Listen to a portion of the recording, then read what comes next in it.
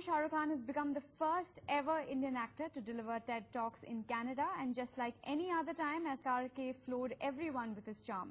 He laced his motivational and inspirational words with a pinch of laughter, jokes and sarcasm.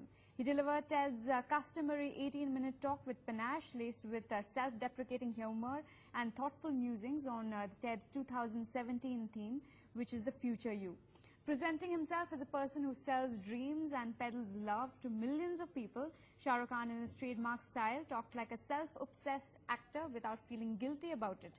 The actor, who is often referred to as the king of romance in Bollywood, also defined love for his fans overseas. On that note, we'll slip into a quick